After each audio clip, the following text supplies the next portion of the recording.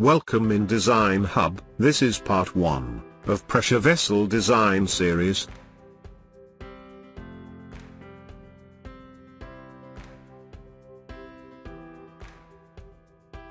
In this video, we will design shell as per working pressure or design pressure. First we discuss about pressure vessel terminology. This is internal dia, sometime this is given by client, or it is calculated by designer as per vessel capacity. This is internal pressure, similarly it is given by client, or decide, as per requirement.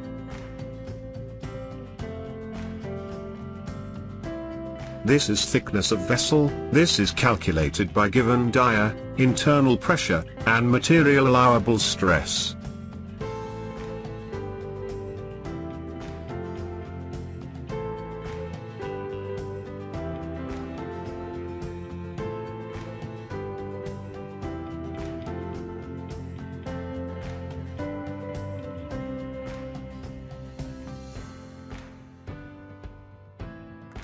For this formulation, have some condition, like, internal pressure, should be less than 3,000 pounds per square inch, or pressure is per given description.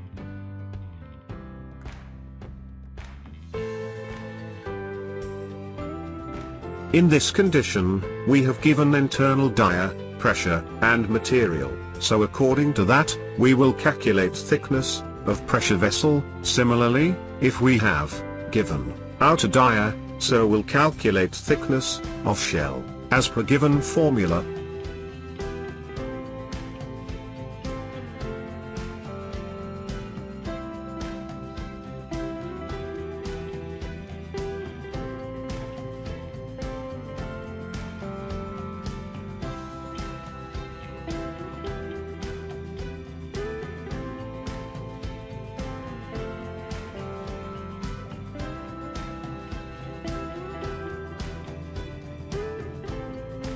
Allowable stress you can take from given table.